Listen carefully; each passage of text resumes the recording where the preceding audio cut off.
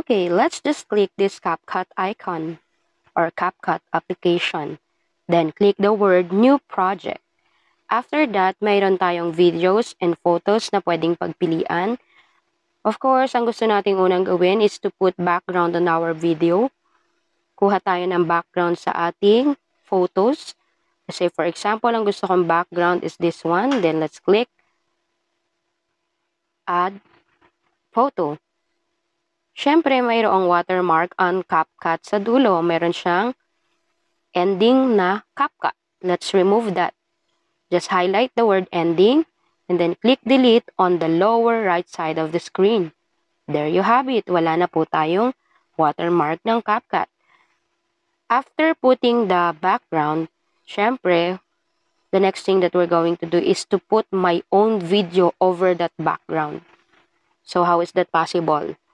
Mayroon tayong mga icons sa lower part ng ating screen. Edit, audio, text, stickers, and overlay. Yan. Siyempre, kaya pag ipapatong natin ang aking video over that board, let's choose the word overlay icon. Nandito sa panglimang icon sa ating screen. Then click overlay and then add overlay. Let's choose this video. Or rather, from the word, yan, this video. Then click add. After adding our video, pwede natin yung ma-resize ng malaki or maliit. Depending on whatever size ang gusto mo. Lagay natin sa gitna and ginawa ko siyang close-up shot. Kapag gusto kong i-edit ang background, just click the board or i-highlight ang board. Pero since ang gusto kong i-edit ay ang aking video, highlight the video. Now, next step is paano natin tatanggalin ang background of that video. We have the different icons sa baba ng ating screen like split, speed, volume, splice, animation, delete, and remove background. Of course, let's choose remove background. Click the icon remove background. There you have it. Amazing na wala nang napakalinis at maganda ang background ng ating video. Let's try this one.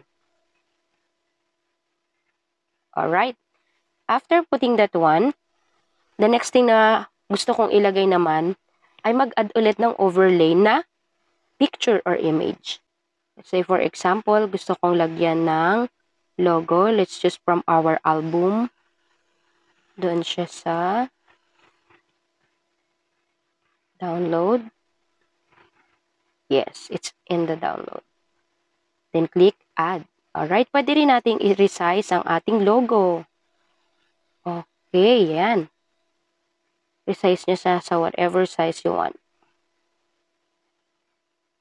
Okay, after putting the logo, we have na daw background. My video na nagsasalita ako. And then I already have the logo. Let's say for example, gusto kong lagyan ng animation ng pagpasok ang aking video. As what I've said, we have different icons on the lower part of the screen. Let's choose animation. Okay, balik. Split, speed, volume, splice, animation. Let's click animation. Then in. And pili lang ng kahit anong animation ang gusto mo. Let's say for example, ang gusto ko ay slide right. Okay, pwede nating bilisan, pwede nating bagalan ang pagpasok natin. Say for example, mabilis lang. Okay, let's try this one. Okay, there you have it. After that, pagkalagay natin ng animation, balik na tayo sa pinaka-main interface ng CapCut. Ulit, kapag gusto natin mag-edit ulit sa ating mga overlays, click lang ang overlay. Now, ang gusto ko namang ilagay ay text. Ang gagawin lang ay i-click ang icon na text sa lower part of the screen. Click text, add text, text template, auto caption. Siyempre, gusto ko text template para hindi na ako mag-isip ng designs. Okay, choose whatever template you want. Gusto ko kunyari comic styling. Okay. Lagay natin ang comic styling sa pwesto na gusto nating lagyan. And double click. Then lagyan natin ang pangalan na Teacher J. Alright. Then, pwede niyang i-position dyan kung saan. Let's try this one. Okay, there you have it. May pangalan na rin. Ganun lang kasimple kung paano maglagay ng text at ng video overlay. Balik tayo sa major interface ng editor or ng ating CapCut. Ayan. Paano naman natin ito lalagyan ng audio? Mayroon nakalagay dyang add audio or dito sa ilalim na icon na audio. May available sounds sa ating CapCut para hindi tayo makopyright. Let's say for example, gusto ko yung normal light. Kung inyong mapapansin, masyadong mahabang audio, paano natin yan ikakat? Okay, pantay natin sa ating background. Click the audio or i-highlight ang audio. Click split kung hanggang saan natin gustong putulin. Then highlight kung ano gusto nyo putulin. Syempre, itong part na nasa right ang ating gustong putulin. Then delete. We can also add voice over. It depends upon you kung ano gusto mong voice over dyan. Then, just click back. Pwede natin i-click ulit ang audio.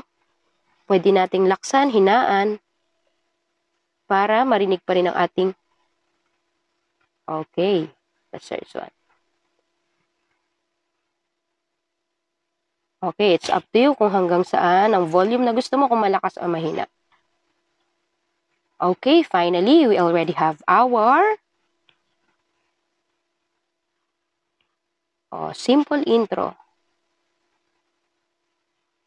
Maging creative na lang sa paglalagay ng iba't ibang icons. Then, let's go back to sa major. Ulitin. Kapag gusto nyo i-edit ang mga overlays, just click overlay. Then, highlight kung anong gusto nyong i-edit. Then, back. Pag text, highlight ang gusto nyong i-edit na text. Okay, pwede nating i-duplicate ang text. Just click copy. Okay. Then, kunyari, ilagay naman natin dito yung copy. Let's change the word teacher J into the word science. The subject science. Okay, let us see. Okay, sobrang laki. Pwede nating liitan. Just grab the image. Drag the image. Okay. Siyempre, ang last part na, let's say for example, yan lang yung simple intro mo. The next thing that we're going to do is, of course, to save our video. Okay, let's go back sa major interface. Pwede ka magdagdag ng stickers, effects, it's up to you. And okay na, we already have our simple video. Para ma-export to, napakadali lang. We have here the arrow on the upper right side of our screen. Arrow na may guhit sa ilalim. Click nyo lang yung arrow na nandito. Ito, sa upper right side. Click the arrow and automatic, mag-export ang ating video. Then click done. Siyempre, saan mo makikita yung saved video? Nandoon siya sa ating gallery. Okay, this one. Okay, I hope may natutunan kayo ngayong araw na to. I think that's all for today. Thank you for listening.